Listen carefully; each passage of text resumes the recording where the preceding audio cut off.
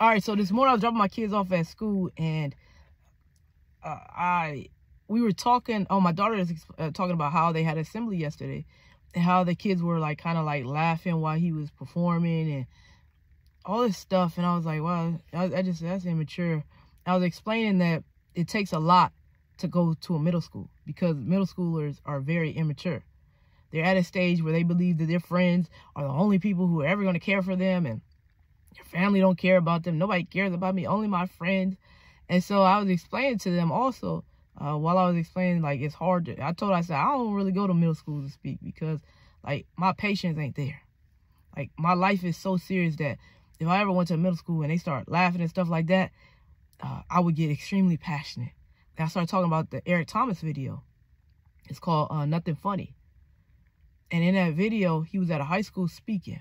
And he was talking about, like, really trying to inspire them. Like, this school had 70% of the students could not read at grade level. 70%. And so he's giving them motivation. And someone was talking while he was talking. He came there for free. And so I was explaining to my kids during that time that also, hey, this is a message that was in the video. And I started explaining to them, hey, when I was your age, my daughter's in 7th grade, my son's in 6th grade. I said, hey, when I was around your age, that was actually around the time things start getting funny in my life, in the sense of my life was getting ready to drastically change. This is going to be the first time that I was like removed from my mother with me knowing, right? As a child, when I was like a baby, I don't remember that. When I was a toddler, I don't remember that. But at this point, I'm in 6th and 7th grade, I'm kind of remembering this stuff. And so I was explaining to them, like, if I ever went to assembly, I didn't have time to laugh and joke at people who came there because it was bigger things I had to worry about.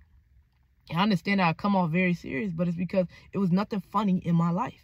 And I never wanted you all to grow up like that. It was nothing funny. By the time I was in 8th grade, I was already removed.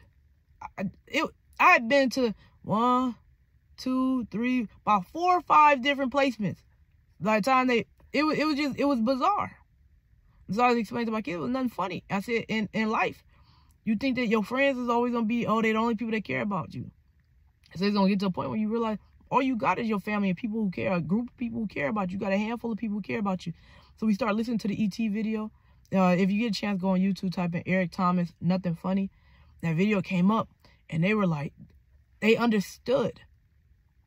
And so I'm just so grateful for people such as Eric Thomas who put videos out like that, because as much as I say it, and as passionate as I might be, it helps for them to hear it from someone else. So it was absolutely nothing funny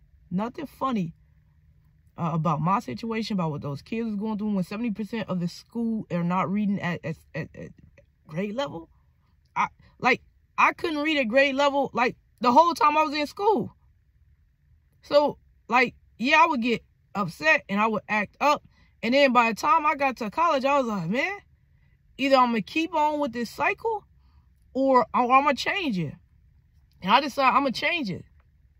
And so people are like, oh, you know, and I'll do a video on this a little later, but like, why am I in school again now? Like, it's not about a degree. I promise you it's not about a degree. Because I don't care nothing about no other degree. I don't care nothing about no titles. I literally don't care nothing about titles. I don't. While I may give you a lot of respect because of who you are as a person, it's not because of your title.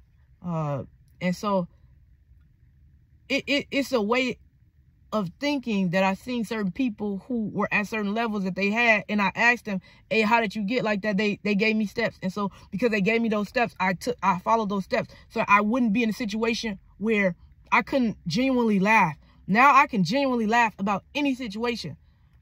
Any situation. Why? Because my life is a life that all thanks and honor belong to God, that I have because the work was put in.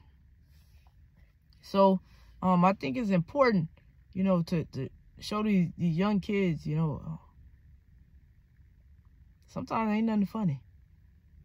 Sometimes ain't nothing funny.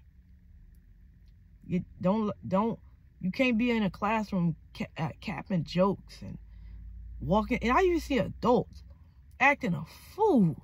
I'm like, nothing in your life is funny. You need to be serious. Go take your butt out and learn a skill. Like when I was in New Orleans, across the street was the library. Like any major city, there's a library like downtown, and typically there are individuals who are homeless, unhoused, whatever you prefer, whatever makes you feel comfortable, you know, call it that. And I was like, man, I wonder, you know, how beautiful it would be if they came in the library full of resources, took advantage of the resources, and then went out there and got a skill. And I know people say, oh, it's more complex than that, Sade. I understand that. I know. Sade is this. Let me tell you this. Never mind. Don't get me started. I'm just gonna say this. I grew up around that stuff. Ain't nothing you can tell me. You can show me a research paper. I didn't do research. I lived through that stuff. I seen those people make those mistakes. I seen what happens when y'all flood them with this with excuses.